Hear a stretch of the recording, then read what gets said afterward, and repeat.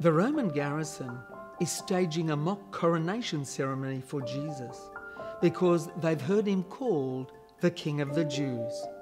They placed a purple robe on him and then pressed a crown of thorns onto his head.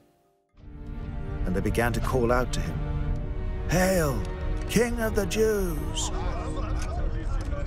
Again and again they struck him on the head with a staff and spit on him. Falling on their knees, they paid homage to him. And when they had mocked him, they took off the purple robe and put his own clothes on him.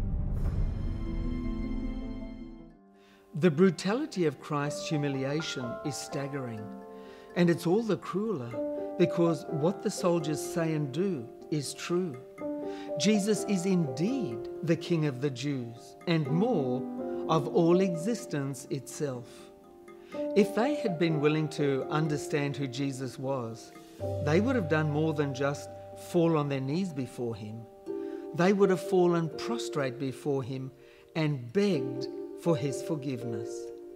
When the soldiers had finished beating him and spitting on him and mocking him, they took off the purple robe and put his own clothes on him to soak up the blood. Such is the way of the world.